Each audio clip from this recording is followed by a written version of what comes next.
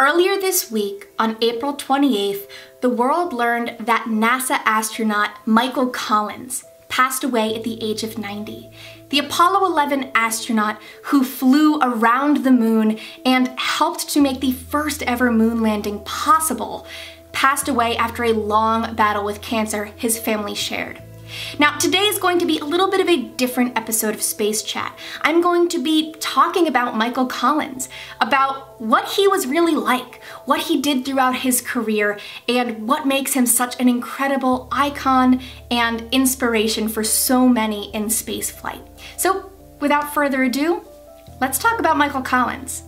Michael Collins was actually born in Rome, Italy, because his father was stationed there as a US Army Major General.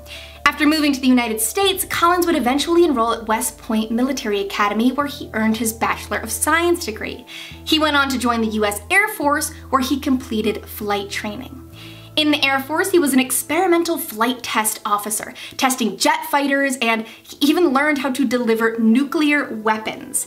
Throughout his time in the Air Force, he accumulated over 5,000 flight hours. But everything changed in 1962, when Collins watched John Glenn make history by becoming the first American to ever orbit Earth. After John Glenn's flight, Collins applied to be an astronaut. But NASA had just 7 astronauts with the Mercury program, the Mercury 7, and they were looking for 2 more for their upcoming Gemini program. However, Collins actually didn't make the cut for this next round of astronauts. It wasn't until next year, in 1963, that Collins made it into NASA's 3rd round of astronauts. He was hired for Gemini, which flew Earth-orbiting missions and led spacewalks, which were very new for the agency and for spaceflight in general. For NASA's Gemini 10 mission in 1966, Collins served as a pilot, finally getting to space.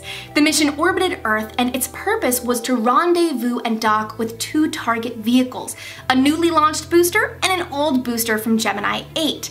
Collins piloted the flight seamlessly, performed 2 spacewalks, and became the first person to ever rendezvous 2 spacecraft in orbit, a skill that would seriously come in handy later with Apollo 11. Now, following the Gemini program, Collins helped with mission support for Apollo 8, which flew the first spacecraft to ever orbit the moon in 1968. For this mission, he communicated with the astronauts from Mission Control. Following his work supporting missions from the ground, Collins got the chance to fly a second and final time to space. In 1969, as many of us know, Michael Collins launched with his fellow astronauts Neil Armstrong and Buzz Aldrin with Apollo 11 to the moon. His role? Command module pilot. For the Apollo lunar landing missions, there were 2 spacecraft for each mission, a lunar module and a command module. The lunar module is what the astronauts would take down to the surface on the moon and then back up. The command module would orbit the moon in the meantime, rendezvousing with the lunar module after they were done on the surface. So it was Michael Collins' job to orbit the moon while Neil and Buzz walked on the ground below. No easy feat. In fact, it was such an unbelievable challenge that it was possible that Neil and Buzz weren't going to make it back off the lunar surface. In fact, President Nixon even prepared a speech should this occur, and should Collins be the sole survivor of Apollo 11. Now, throughout this time orbiting the moon, Collins spent a whopping 21.5 hours alone in the command module orbiting the moon. He was running system checks, observing the moon, even observing Earth over the moon's horizon. However, while this was, I'm sure, isolating in many ways, there was a portion of this flight that was especially isolating. When the command module went behind the moon, it actually cut off its connection for communications with Earth.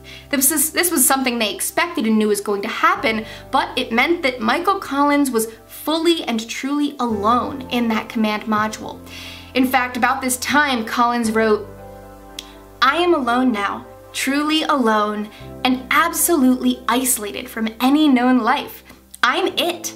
If a count were taken, the score would be 3 billion plus 2 over on the side of the moon, and 1 plus God knows what on this side." Now, While the plan was for the two moonwalkers to rendezvous with Collins, as I mentioned, there was the chance it wouldn't happen. However, thankfully, the rendezvous went great, the astronauts made it home safely to Earth, and Apollo 11 was an incredible success.